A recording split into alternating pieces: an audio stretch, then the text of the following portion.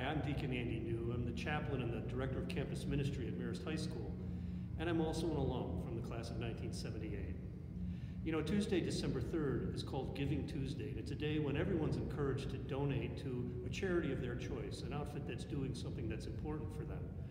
On that day, I'd like you to know that whatever you can do for Marist High School is important, and it goes towards our ability to provide retreats, mission trips, service projects, prayer and liturgies, all sorts of things that go into helping our young men and women become faith-filled disciples. So on December 3rd, Giving Tuesday, I hope you'll think about Marist High School.